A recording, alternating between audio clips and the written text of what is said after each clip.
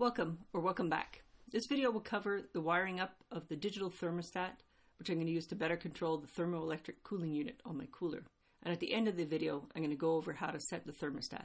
This is part 2 of making my cooler box, which in turn is a continuation of my minivan camper kitchen build.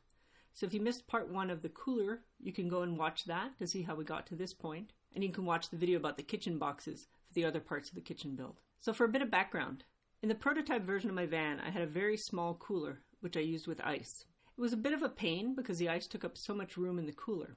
So I decided to upgrade to some sort of electric cooler. Now I know the general consensus is that compressor fridges are the way to go, but I find them rather startlingly expensive given that I'm not trying to live in my van full time. So I bought a thermoelectric cooler. Thermoelectric coolers are great in some ways. The way it works is very simple, and the only moving part is the fan, so there's very little that can break down. But they are less energy efficient, and since they blindly cool down to about 22 Celsius or 40 degrees Fahrenheit below the ambient temperature, they can either be not cold enough or too cold, depending on the outside temperature. The model I got draws 48 watts, which works out to about 4 amps per hour on a 12-volt system. So that means I would need about a 100 amp hour battery just for the cooler alone. So to try and improve the efficiency, I've added insulation, and now I'm going to be adding a thermostat. This is the thermostat I'll be using. It's what is known as a W1209 module, and it's sold by lots of suppliers. I bought mine from Amazon. The price can vary a lot. This one was $5 with free shipping, but it can take up to a month to arrive. There are other suppliers that can ship faster, but the thermostat will cost up to $18. There's a couple of good videos out about this thermostat. One is by Robojax, and it shows how to program it. And there's another one that shows it being used on a similar cooler. I'll leave links to those in the description. So if we look at the circuit board, you can see there's different parts. So this part here, this is a relay, and that's what does the actual switching on and off. There are 4 screw terminals where we can attach our wiring. One for the ground, one for the 12-volt in. There's one called KI, which I interpret as being K in. And there's another one that's KO, which I interpret as being K out. We're going to go over all of that in a minute, so don't worry. There's also a display which shows us the current temperature and allows us to see what we're setting. And we use this series of buttons. There's set, plus, and minus, and that will allow us to program whatever we need into thermostat. There's also a socket here for the temperature sensor, and this is its probe. So let's open it up so we can get at the wiring. The old wiring had a positive and negative wire coming from the plug, which then split to power the cooling unit and the cooler's fan, plus a ground wire that also split to go to the fan and the cooling unit. Keep in mind that in wiring like this, you can either have a red positive and a black negative, or a black positive and a white negative. In this case, I have some of each. So to make it a bit easier to follow, I've made the diagram with the same colors as the actual wires that I have in my setup. So hopefully that'll be able to keep things as clear as possible. In the van, the cooler will be connected to the house battery, and the wiring will be protected by a 5 amp fuse. And that will go to the plug on the side of the cooler. Our first step will be to wire up a switch. I'll have the power coming from the battery, interrupted by this switch, and then going out to power the thermostat. Next, I'm going to solder the main ground wire and the ground wire from the secondary fan together.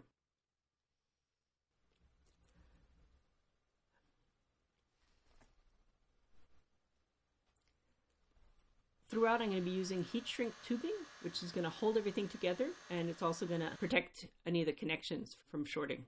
I've loosened up all the screws on the terminals, so now I can just push my wires in and tighten it down so it's held firmly. Next, I'm going to take the positive wire that is coming out from the switch and connect it to the 12-volt terminal on the board. In my case, since the cooler also runs on 12 volts, I can use the same power source for both the thermostat and the cooler. So what I'm going to do is add just a little jumper wire that's going to connect the 12-volt terminal to the K1 terminal. The next connection is for the wire coming out from the thermostat, the KO or K out. I want the thermostat to control the cooler and the secondary fan. So I'm going to start by soldering the small red positive wire that's going to the fan with the bigger black positive wire that will go to the cooler unit.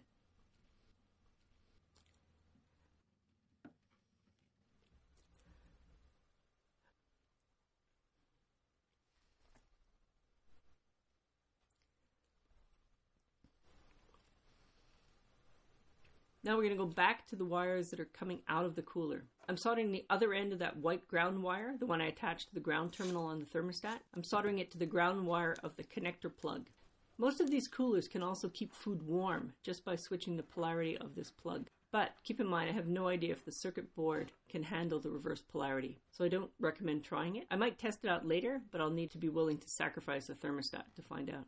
Since I only have two hands and I don't have a proper soldering setup, I usually add extra solder to one wire, and then I can reheat that to make my connections. I do the same for the two black ground wires, one that's coming from the cooler's own fan, and the other from the cooling unit itself. Now I can solder them all together. I put some heat shrink tubing on the wires before starting, so I'll be able to cover the soldered connections so they can't short if they touch with the positive connections. Next, I'm going to solder the main positive wire, the other end of the one that's going to the switch, to the short positive wire coming from the connector plug. This will allow the current to go from the plug to the switch, from the switch to the thermostat.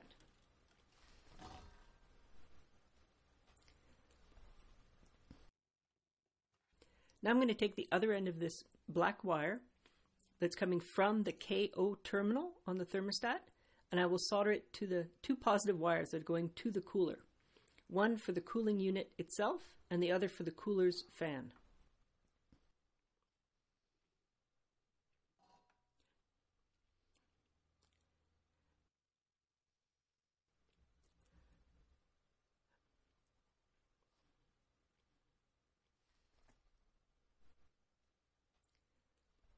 Now I can test my connections to see if I made any mistakes and if everything is properly connected. I'm going to clamp the negative from my power supply to the ground pin of the plug and my positive to the positive pin. So we have power to the thermostat board and the cooler is running.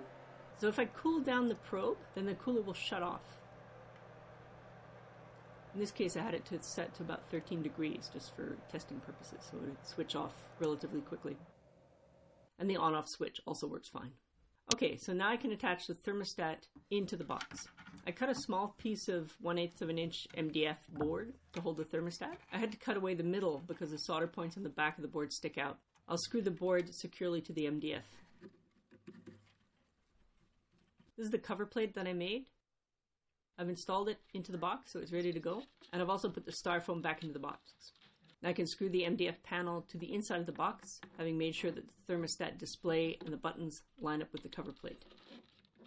This is my work setup. I had the cooler perched on top of the box so as to get it as close as possible, but still have room to do the wiring. I left enough slack in my wires to be able to secure them in place neatly. I'm using small cable clips, similar to the one that was holding the wires in place originally. I presume that if they had a small screw hole here, I can put a few more screw holes. I was worried about the wires being visible or too close to the cooling unit's heatsink, but it turns out there's a neat space just here, perfect for tucking the wires out of sight. Now the next step is to put the plastic panel back on. I cut a small slot in the panel for my wires on the opposite side to where the plug fits into place.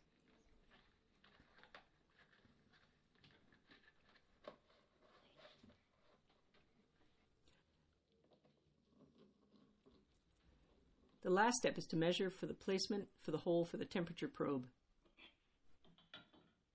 In the final version, I actually had to move the hole lower down, as this position didn't leave enough slack to get the probe through.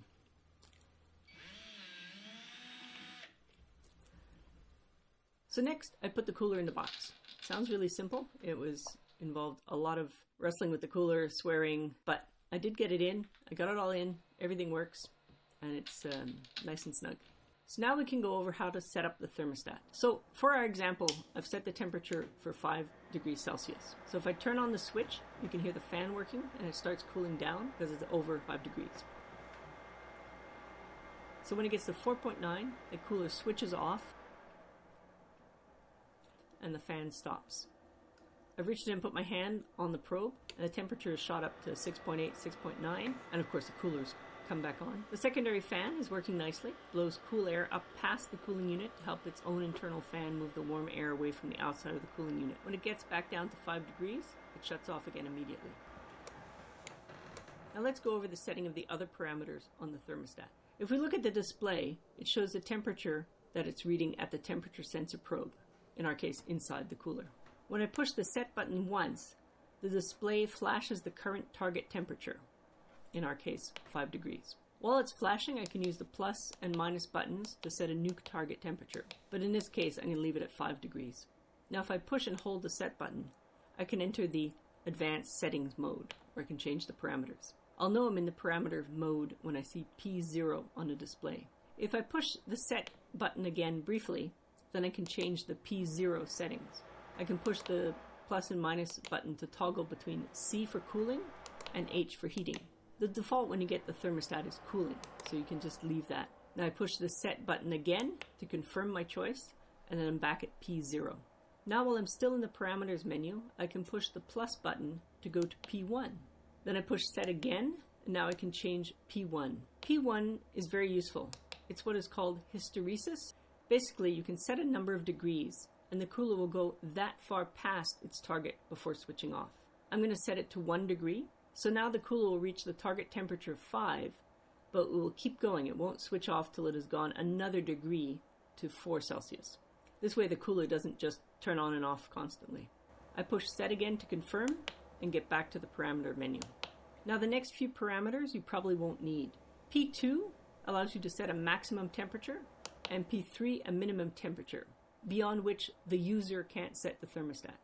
But since I'm the only one that's going to be using the thermostat, I don't need to lock out any of the settings. If we go on to P4, P4 allows you to correct the thermostat for the difference between its readings and the actual temperature. Say I set it to 5 degrees, but it actually switches at 5.1 or 5.2. I could set P4 to correct that, so it would switch at exactly 5 Celsius. But I don't need that much precision.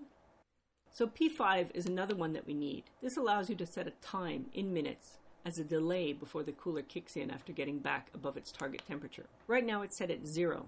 For now I'll set it to 1 minute, and I push the set again to confirm. The last one, P6, you also don't need. It's an alarm to tell you if it's over its maximum temperature. The default is off, so you can just leave it like that. Now we have to wait 6 seconds, and then the thermostat will save the settings. Now we'll go back to showing the temperature at the probe. So remember, I've set 5 degrees Celsius as the target temperature, with 1 degree of hysteresis and a 1 minute delay. So now as you can see, we're already below 5 degrees Celsius, but it will keep cooling down for another degree until it reaches 4 degrees Celsius, and then it turns off at 4.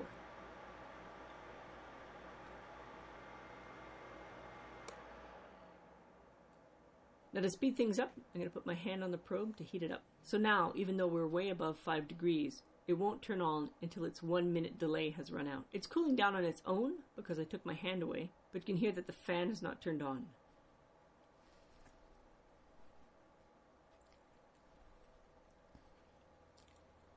After 1 minute, it kicks on again because it's still above 5 Celsius, and it will keep cooling until it reaches 4 Celsius.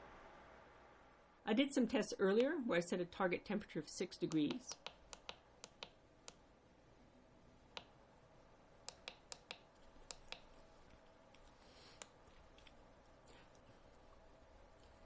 And I set P1 to 2 degrees.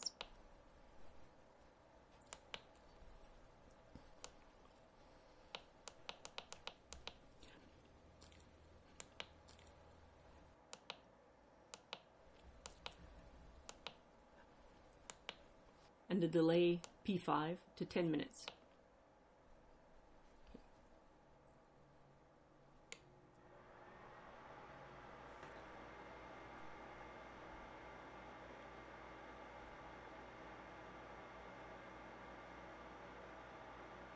So this means it will cool down until it gets to 4 degrees, 2 degrees past the 6 degrees, and then shut off. And once it heats back up to 6 degrees, then it will start the timer and wait 10 minutes before kicking on again. By then the temperature is about 7 degrees. I get a range between 4 and 7 degrees Celsius. With these settings in my kitchen, I could get it to be off for 20 minutes and on for 40 minutes. So about 2/3 of the battery usage, which is good, but not quite what I wanted. Then I measured the temperature of the cooler with a reusable ice pack, the kind you would throw into the cooler for an overnight trip, and I got readings of around 10 degrees Celsius. So that's not good if you're storing meat for several days, but I'm not doing that while I'm camping. If we bought meat, we would be eating it the same day. I was fine with the ice in the cooler, not really thinking about the exact temperature, so I should be fine with a range of around 10 degrees.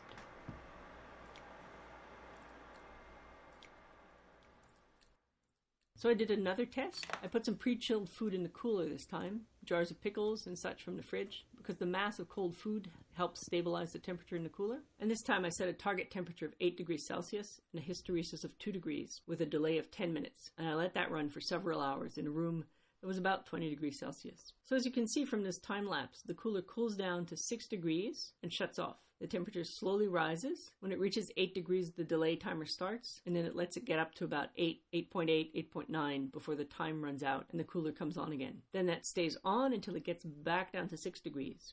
You can't always see it hit 6 degrees on the time lapse, but you can see when the numbers start moving back up. This worked out to be about half an hour on and half an hour off, which will give me theoretically 50% of the energy draw compared with just having the cooler on all the time. Of course, it remains to be seen how this behaves in a real-world situation. So that solves some of the drawbacks of a thermoelectric cooler. I can reduce its energy usage a bit, and of course, with the thermostat, I will never go below what I've set, so it won't freeze my lettuce on a cold day.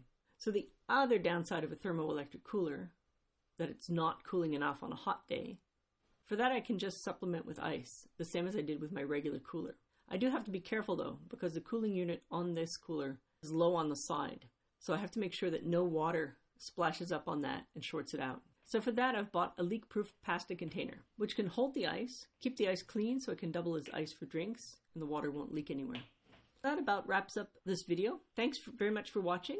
And remember, if you didn't see part 1 of how I made the cooler box and the accessories that go on it and in it, and how I did the insulation, you can check out part 1 of this video. Just for fun, you can also have a look at the crazy time lapse of making the custom cover for the thermostat. And of course, please come and look at the other videos on my channel to see the rest of the camper van build. Thanks very much.